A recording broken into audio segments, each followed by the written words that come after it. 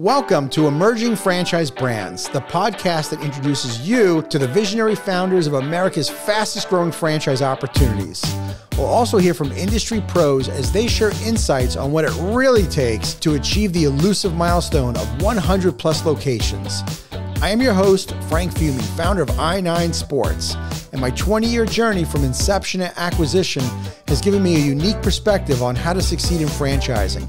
Join me as we welcome today's guest. Hello, everyone, and welcome to the Emerging Franchise Brands podcast. On today's show, I have a very special guest. I have Edith Wiseman, president of FRANData. Edith, how are you today? I'm doing fantastic. Thank you, Frank. I like that. Very nice. I caught that. Very, very cool. I haven't heard that one yet. We do everything, Fran. Very, very nice. Edith, I am super excited to have you on the show.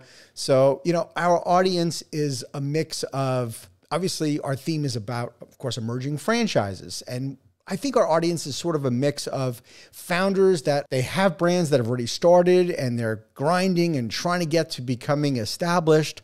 We have people who are even just trying to start franchising their concept. And then, of course, we have people who are looking to invest in franchising. You're the first person I've brought on that is data-driven, and I love your company, and I think FRANData is one of the most important organizations in our industry, and it's a pleasure to have you on the show. So let's get started.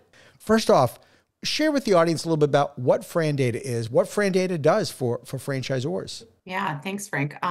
So we're fundamentally a market research company, but what does that mean? That means that we are information and data driven. So we collect information exclusively on franchises across 30 years, across 200 subsectors. And we have information expertise that fuels our ability to help answer franchisor questions. So very franchise specific issues.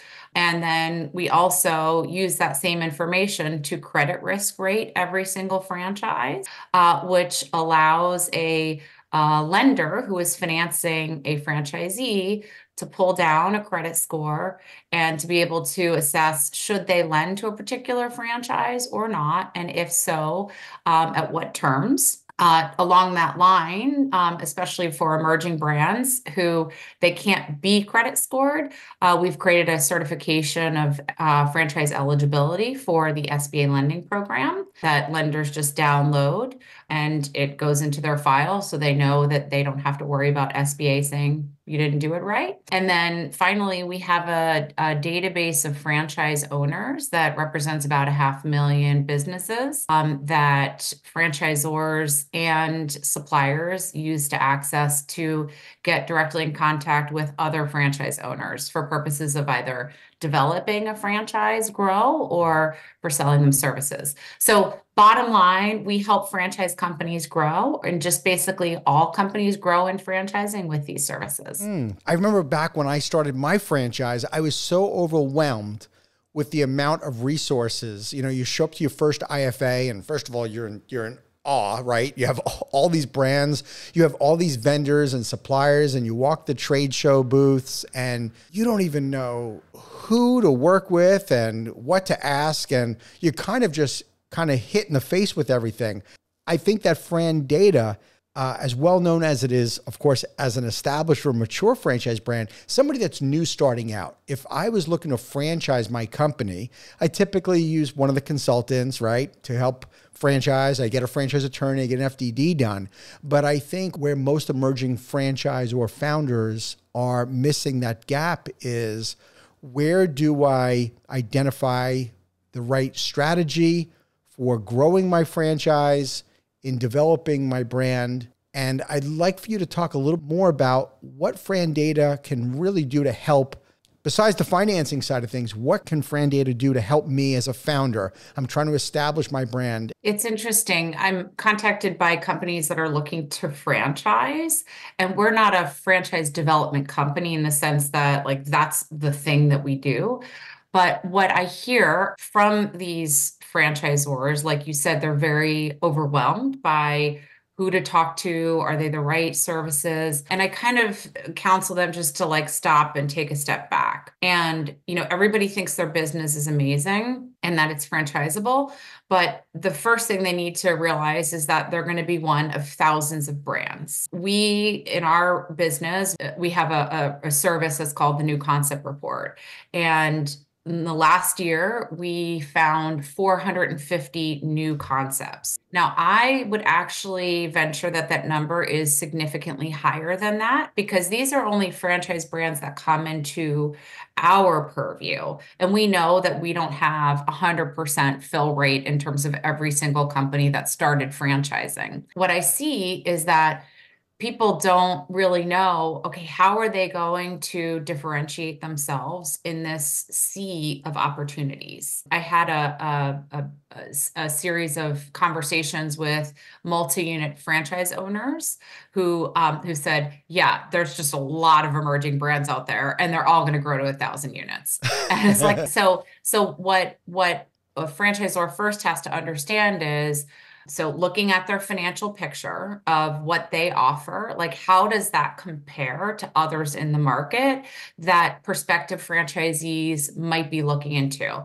Because if that isn't at least on par or better than what's available, it's going to be a tough row to hoe to Mm-hmm. get people interested in your concept. So I think having a full understanding of that unit P&L competitive to what else is in the marketplace. And then, as I alluded with this conversation I had with the multi-unit operators, is we did a study with the International Franchise Association on emerging brands, like what are their needs and what are their challenges and their expectations. And I tell you that was kind of shocking to me that almost every emerging brand that we talked to had completely unrealistic expectations in terms of their growth potential and how fast they would grow. So, Mm. like, we're talking very far away from reality. So,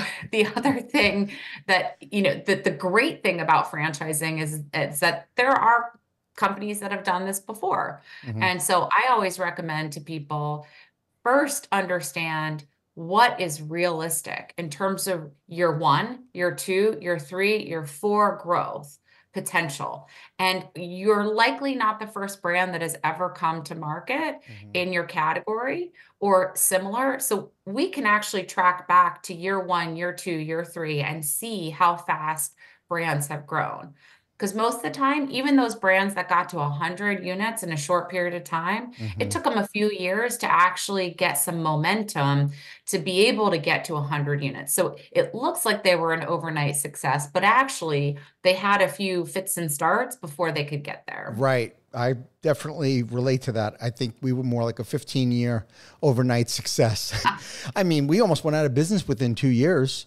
We burned through cash like crazy. We survived it. We fixed everything. And thank goodness we did when we did, because the recession was like 2 years after that. If we had not repaired our company and made all those fixes and changes to training and support and right staffing, you and I wouldn't be having this conversation right now. My company would never have lasted.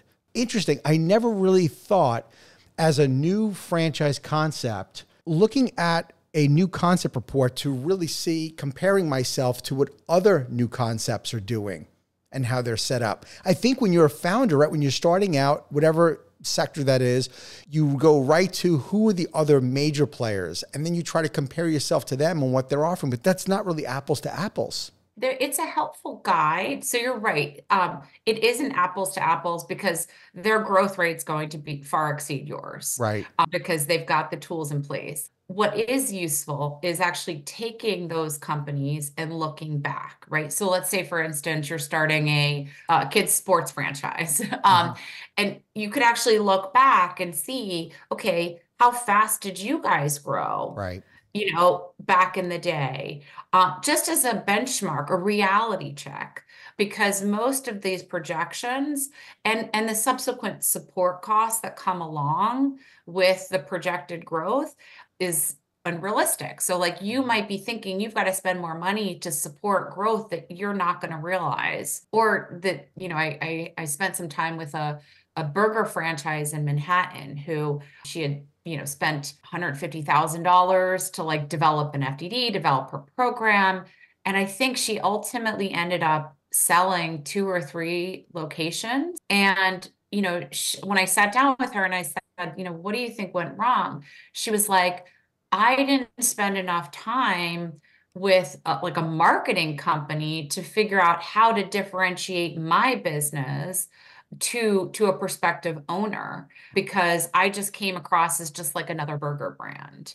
And so, beyond these things, like, do you have a competitive financial, like, business in a box to offer someone, Mm-hmm. and projecting realistic growth and projecting realistic cost structure to go along with that, is this other component piece, which is, are you different? Like, will consumers, both prospective franchisees and consumers, will it resonate?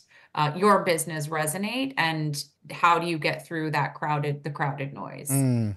So yeah, the crowded noise is something that I actually wrote this down. I want to get your thoughts on how does a franchise brand that is emerging stay ahead of the competition and kind of break through the market?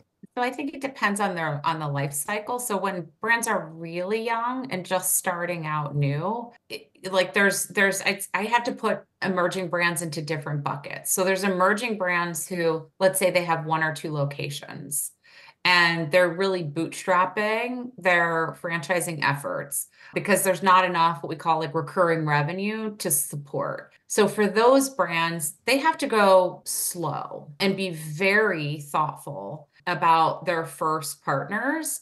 And it should really be like in their network. The reason why I say that is because their cost of failure could bring down their whole business, right? Because 1 or 2 locations, they might have financed getting franchising started. So they're already kind of in debt and behind the 8 ball in terms of having capital to like support a growth story. So like proving out that there's like someone owning the business can be replicated versus like a business that has 10 to 20 corporate locations. So that type of emerging brand has the recurring revenue that comes from corporate locations to be able to maybe acquire, go a little bit faster, to be able to spend on things like hiring a full-time franchise salesperson and maybe hiring outsource resources like PR to like help generate for lead development. So to me, these are kind of different profiles of emerging brands. Mm-hmm. When it comes to, I've kind of got lost. You like what your question? I was so focused on making sure I differentiated who's who. Yeah. I'm trying to figure out like, okay, an emerging brand, but you're right. There are emerging brands. They're trying to break out of this crowded market Yes. that exists, right? How do they get ahead of the competition? But it sounds like what you're saying is, of course, they're coming in a couple flavors, right? I have the one franchise system that they're growing onesie, twosie, they are slow and steady. And then we have the folks that do have a considerable number of corporate owned locations. They have the cash flow. They can put the pedal to the metal a little bit. I assume what you're trying to say is they're spending more money on marketing. They have the access to capital to be able to try to grow. So Yes. are you saying really you need to stay in your lane, basically? Yeah. Well, so getting back to your question, how do you differentiate? And so I think of these things as, okay, so from a franchise development standpoint, how do you differentiate? For a smaller brand, you have to differentiate what your strength is. Is that you are the founder, you are the person who's going to be working with them, and you're going to do slow growth because you are personally invested in someone's success. And so you're not going to be someone who's going to quickly get run over because of fast growth or, unrealistic expectations of maybe other brands. So I would like kind of localize the franchise development effort, be one-on-one with the person who's going to grow. Mm-hmm. And so to me, then you're building like the very solid foundation. versus a brand that has 10, 20 units. They have a solid foundation. So from that standpoint, they can lever off the fact that like we've proven this out across multiple geographies. Mm-hmm. So to your point, they can grow faster, and then they have financials to demonstrate. I looked at an emerging brand in one of our new concept reports, just randomly, first one, and it's in the medical field, and they're generating $4+ million per location for all of their like 11 corporate stores. I mean, that's a very different value proposition. Mm-hmm. So that particular type of profile of franchisor they can make a difference by saying, look at our experience, look at the bench strength of our executive team, Right. look what infrastructure we have. So these two should be going to market differently. Mm-hmm. True. I want to go back to expectations, though, of these emerging franchises. So I've probably interviewed between 70 and 80 people since the end of July, right? We released our first episode September 2023, but we started recording at the end of July. It definitely ranges from folks that are saying, hey, slow and steady. I'm okay with having 2, 3. I want to have 10 next year. I've had other people who are saying, I have 3 open. I have 200 in development. And by the time that podcast airs, they're talking about maybe having 300 open. So it runs the gamut. I hear only the anecdotal stories. I don't have the data to support this, but it does sound like franchisors, we're in this new golden age of selling franchises, maybe because of the FSOs and the brokers. But I don't mean to sound so old from way back in 2003, but way back in 2003, it didn't happen like that. And I feel like there are so many brands that they are selling an enormous amount of locations. And is it just me with anecdotal stories, or are we in this new golden age of selling a massive amount of locations that are in development but not open? What do you think? Does the data support that? So there is a gap in terms of data that is not reportable. Meaning the data that we gather is the number of units that are opened and those that are projected to open, and the number of agreements that are signed. Sales is a totally different thing. So I can sell 10 locations, right? So I remember there's an emerging brand in my market that's in the dry cleaning business, and they sold a 100-unit development agreement in the West Coast. That never has to be reported anywhere unless it's on a press release. Mm-hmm. So the actual number of sold is a mystery in our industry. Okay. Okay. So the question of how many sold actually get opened is actually a question that people have asked us, but there's no real data to support what that answer is. When, say, a bank or a franchisee comes to me and they say, oh, I'm looking at this franchise and they've got 200 locations, and I look up on their website and I'm like, there's 2, or I look in our database and there's 2.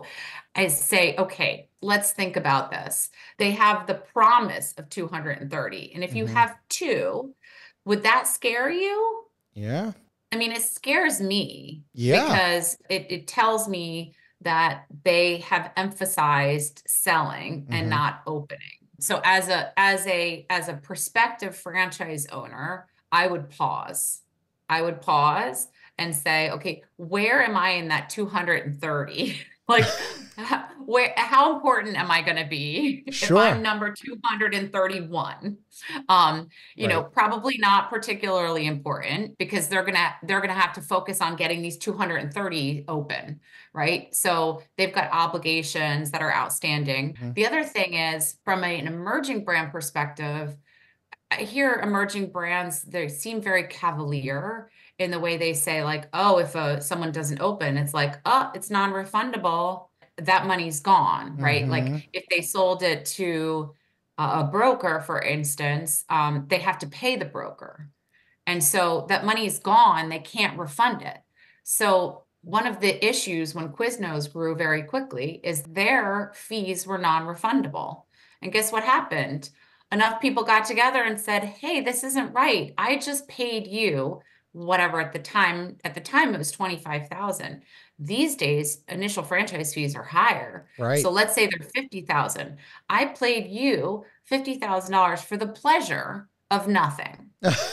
Exactly. It's funny you mentioned Quiznos because as you were talking earlier, my mind immediately went to Quiznos, and I remember all of the bad press. I mean, it was rightfully so, but I thought of Quiznos right away. That's a great example of a concept that sold a ton of franchises, and how many of them did not open? And it's not for, I remember this back in the day, people were looking for locations. They just couldn't find locations. Right. And if they found a location, it wasn't necessarily getting approved.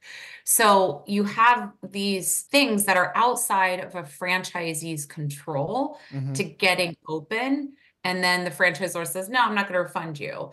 Doesn't seem right. So here's what I would say is the emphasis on selling needs to be tempered a bit with the emphasis on viability to open, right? So, like, let's not get people into training and signing franchise agreements if we know they're not going to be able to get financing, right? Mm-hmm. Like, you're just causing not only yourself headache, potential lawsuits, legal fees, but you're also creating potential issues with franchising, Right. Right. like legislation. Like, this stuff boils up eventually.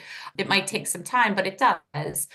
So kind of slow down the process to making sure you're getting people to, are they going to get financing? If they don't get financing, then they should be able to get their franchise fee back, right? Mm-hmm. Because these are things that these should be predicated on checking certain boxes. Now, someone failing training, like, okay, that's their problem. Like, Right. so, but things that are not within the franchisee's control should not puts a franchisee out of certain funds that they would have maybe promised or delivered. Totally, I agree. Could you picture like I'm an emerging franchise founder. I want to grow, and I do all the legwork to finally get a broker group excited about us, which we know is a new concept. It can be a challenge, right? And you go through educating the broker group, and then you're saying, okay, well, somebody needs to sell these franchises. I talk with all the FSOs, I find one, I connect with them. Now, isn't the pressure on me? Because I agree with what you're saying. Basically, you're saying, don't open more than I can handle and support, train and support. At the same time, I'm tempering this relationship with the brokers that are saying, go, go, go, and the FSO saying, I've got these great candidates. How I balance that is a very delicate balance between keeping my broker FSO relationships happy and opening enough, because it's kind of exciting to get people interested in buying your franchise. And it's hard to tell people no, especially even if they're the right people. So I see where the challenge lies. And maybe that's what's happening right now in the marketplace. And maybe the data says otherwise, but are we seeing more franchises being sold and in development and opening now more than they had been in the past, say 5 years, say pre-COVID? So I think what we do know is that the franchise industry has matured. So what that means is you now have like second generation franchisees or second generation of people who, are getting their kids involved in the franchise industry. To me, what we're seeing is you're just seeing more expertise. So people have been doing this for a long time, and then they're starting up companies. So to your point, like, there's more franchise sales organizations. Why is that? Well, because there's more people with that skill set who are available who say, I'm going to go out and start my own business and develop this service that I know I can do better and I can service more brands. So you just have more access to people with talent than you might have maybe 20 years ago. I say that franchising is ubiquitous now, and I mean that in every sense of the word. When I have a neighbor who is a Shelf Genie franchisee, I have another neighbor who is a Sign franchisee, and then everywhere I go, I have people like taxi cab drivers and you name it. The moment I say what I do, it's like, I get stopped in the airport by a guy in the lending industry, like, what franchise should I buy? I'm getting hit up on LinkedIn. My husband's sending me all of his LinkedIn messages about how he should buy a franchise. No, he shouldn't. Right. Right. I'm kidding. He'd be a great franchisee. But the point is, it's everywhere. Mm-hmm. Because the industry has matured, there's more services to help fuel the effort of franchise development. Mm-hmm. And I think that that's why you're seeing so much more ability for franchisors to grow quickly, because there are more prospects who are aware of franchising, there's more services to get it in front of prospects, and there's more talent to like convert. Let's move on to trends here for a moment. What's exciting to you right now about franchising as an industry? What's good? What's good is I have seen it over and over again be successful for franchisors and for franchisees that are partnered together. So the thing that I was last year really emphasizing is I do think that this evolution of franchising has happened, where you've got this greater amount of talent that has evolved. Plus, you have franchisees that are getting bigger, right? You've got Mm-hmm. franchisees that also have grown over time, and now you've attracted bigger money into franchising. What I think we will see is an evolution of the franchise model, because you have very large, well-heeled franchisees.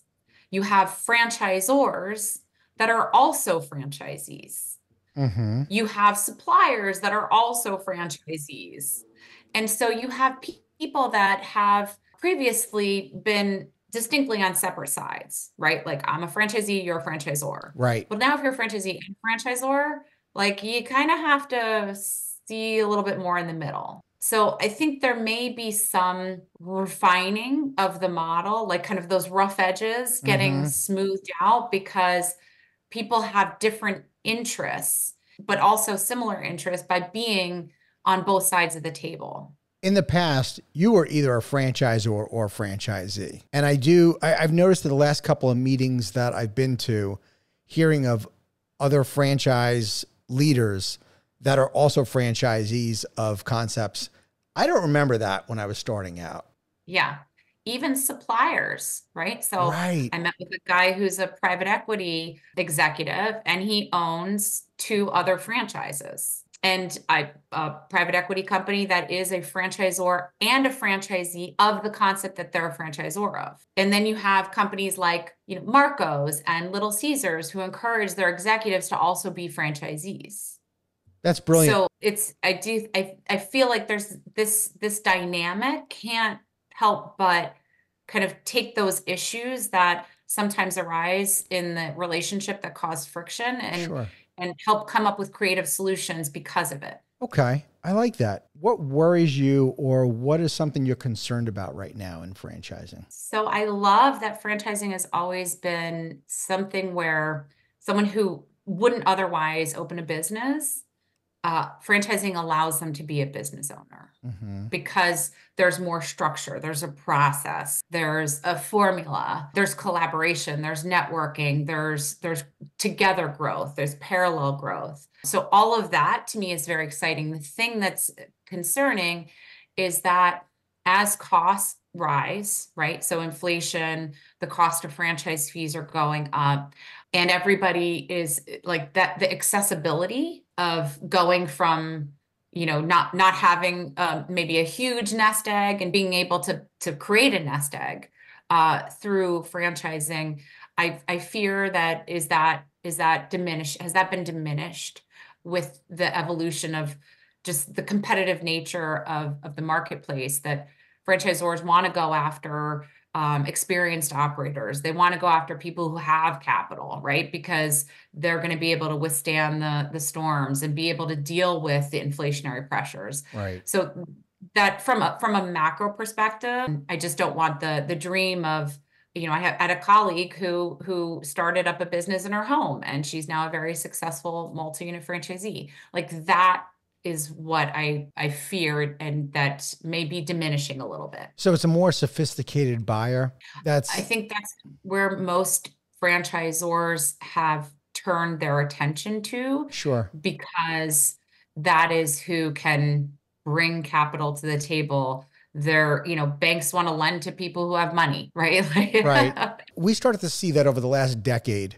The people that came forward really that were most interested were more sophisticated buyers, which I always attributed to how great that is for our brand, that we're attracting people that were more sophisticated. At the same time, we were also seeing, and we see now more than ever, the baby boomer parent, right, buying, or the Gen X parent buying a franchise for their Gen Z kid. Does data support that?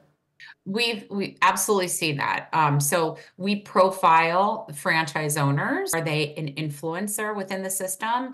And like, what's their background? And so you do see like larger franchisee operators and their kid is invested in another brand. So for instance, there was a franchisee of Domino's who I was looking at, and very large franchisee within Domino's, and her son invested in a salad concept. So you definitely see these.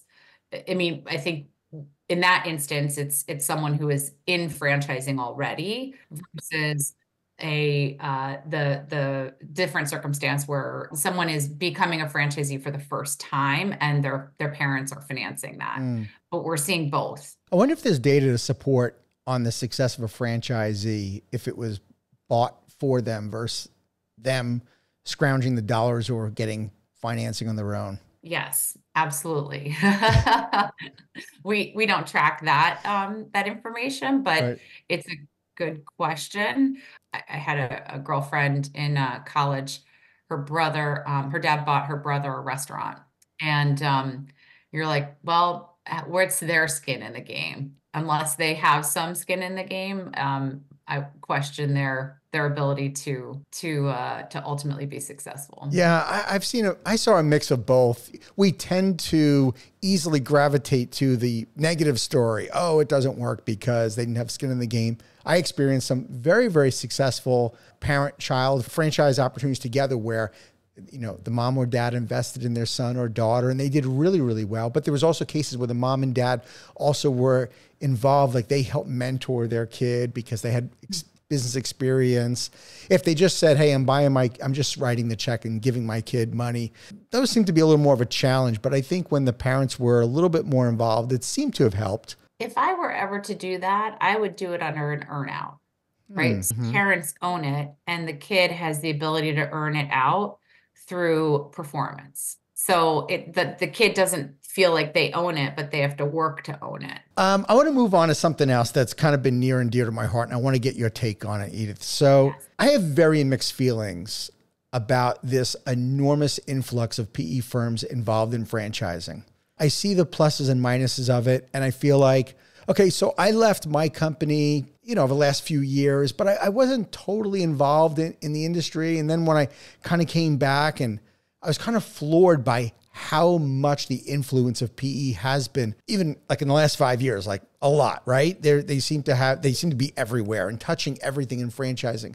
And now in interviewing people and talking to other franchise leaders and going to some of their conferences, I see the pluses and minuses to it. I have a lot of mixed feelings about it. I know there's good players and bad players, but overall, what are your thoughts on it? So there are absolutely good players and bad players. I've talked to franchisors who have had a PE as franchise involvement in their franchisee Mm-hmm. and had an incredibly horrible experience. And they have banned PE ownership of franchisees because of it. I do think it's ironic that there are some PE firms that own a franchisor and have bid on franchisees but won't allow PE ownership within their franchisee system. So, right. So imagine we know that they've bid on a franchisee. Right. They lost. Now they own a franchisor, and now they won't allow ownership of PE firms within their franchisee organization.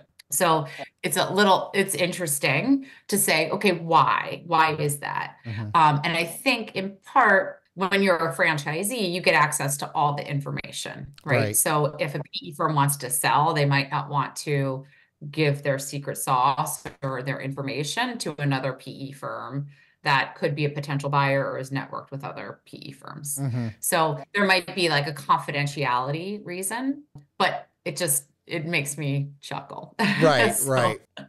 irony. So on the plus side, a lot of times PE comes in and they professionalize the business.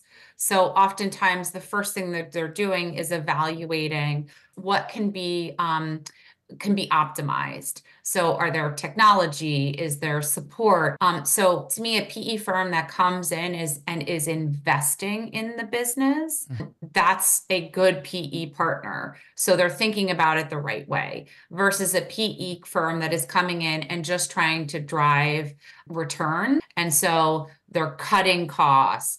They're, degrading. Ultimately, we've seen this in food service where the multiple cases of this where a PE firm comes in and it just drives the business into the ground Mhm. because they're just trying to maximize returns during their ownership and not thinking about building the business.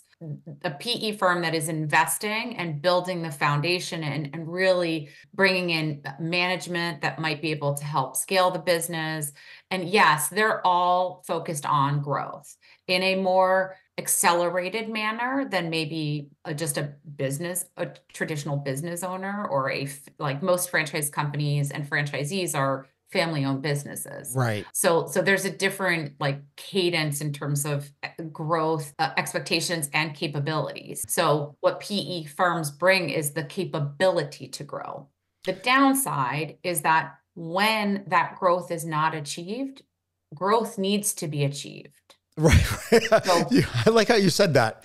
so they're going to find it one way or the other. Right. And it may come at the expense of franchisees in a different way, right? So from the supply chain, from something else. And so that's where I think that PE can be destructive is if they're leveraging that franchise relationship for growth without it being mutual growth, right? So I think of win-win as mutual growth. The franchisor and the Sure. franchisee are growing together in some form or fashion. Yeah. I really caution new founders that think this is the holy grail. I need to be part of a platform like they're starting out because this PE firm offered me the moon and stars and I don't have to do any work. I'm just going to get X% of the company and I can just do some training and they built this up and they have a dream. They had this vision of exactly what they want to do, but they thought this is like the easy way out. Like there is no such thing as an easy way out, right? I don't know of any business where it's just, you just turn it over to somebody and they're going to grow it. But I agree with you that PE firms have brought a level of sophistication and professionalizing if you have the right one, right? Because I can tell you from my experience, so I have 2 PE experiences and my first one was with a company out of Virginia. And they were terrific, but we were already established. And they basically came in and said, guys, we know that you know what you're doing. You have a great leadership team. We just want to help support you.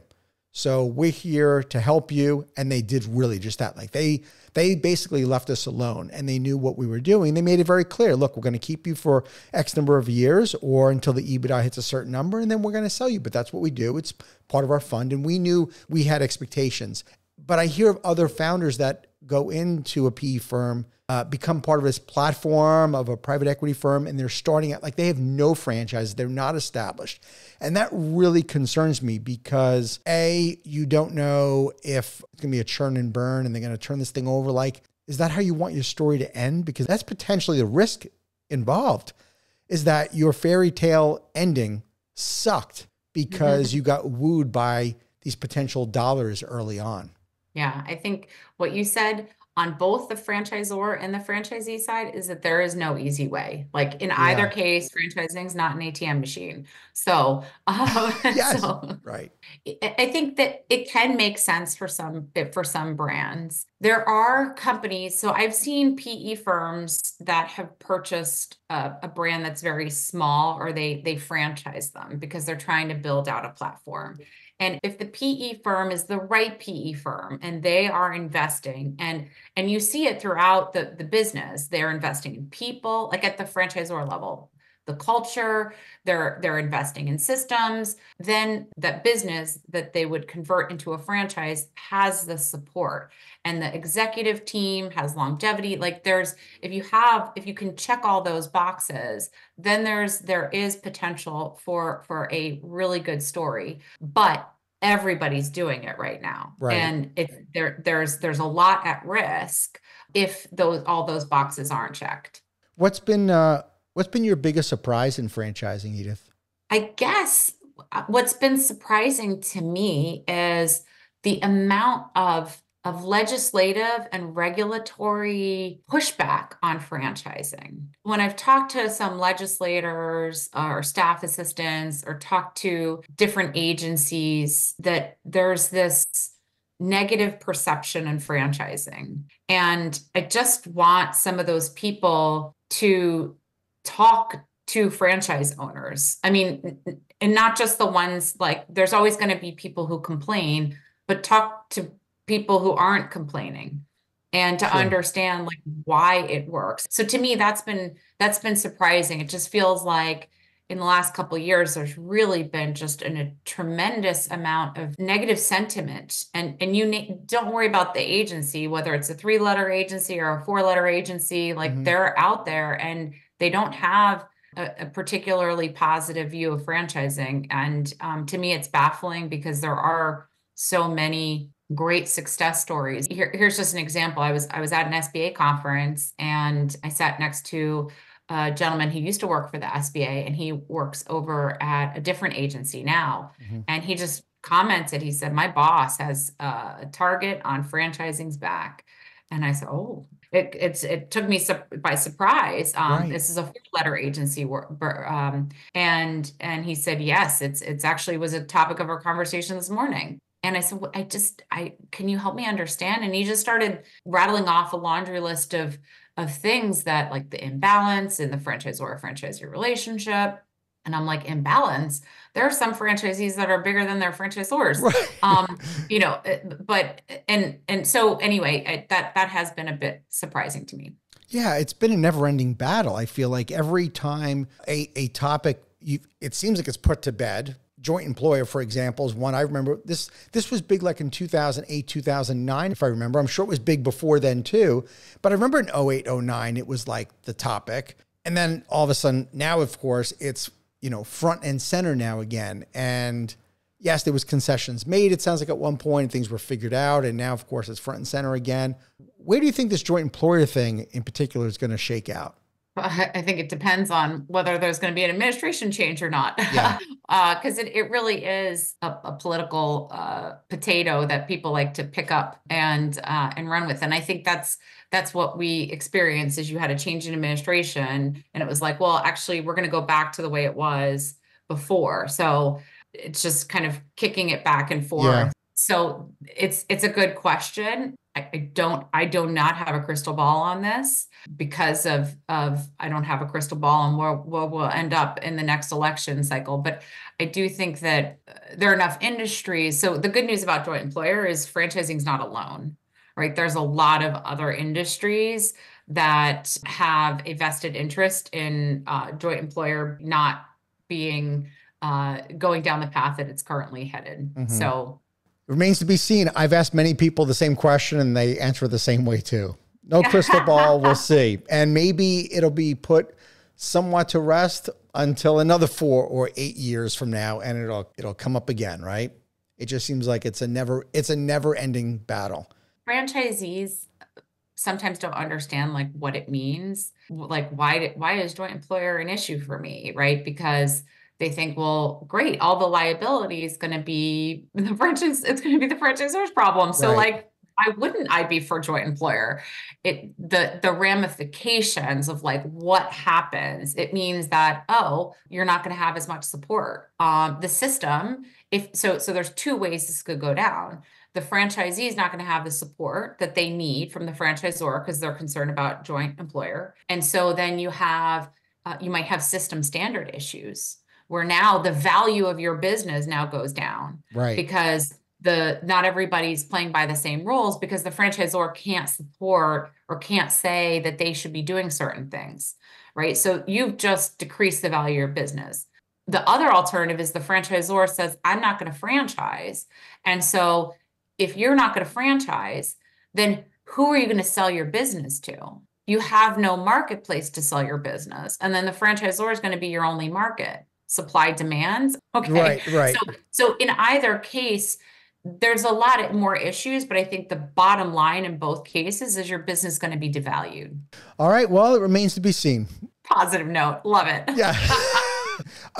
Edith, I've really been enjoying our conversation together, and great seeing you again. I want to ask you this. I always finish my podcast with what I call the tip jar, because the franchise community, as you know, is so generous with sharing information with one another. So if I was an entrepreneur looking to franchise my concept, what would be a piece of advice that you would give me? I love this idea of a tip jar. It's so visual. So I feel like I'd need to put $100 chip in there, not just like a 25 cent. Go right ahead. But my $100 tip would be to talk to as many people as possible. So don't be sold just by one company or two companies telling you should franchise your business. So find out what is it that you need to know. I think it's brilliant. There's some franchisors. I think it was Shelly Sun with Bright Star. Like before she started franchising, she went to franchise conferences. She read books. I mean, it was a very long process. Or if you start franchising, don't sign up too many franchisees before you really read, learn, talk to lots of people, because there are many pitfalls in this relationship if you're not thinking the right way. Right.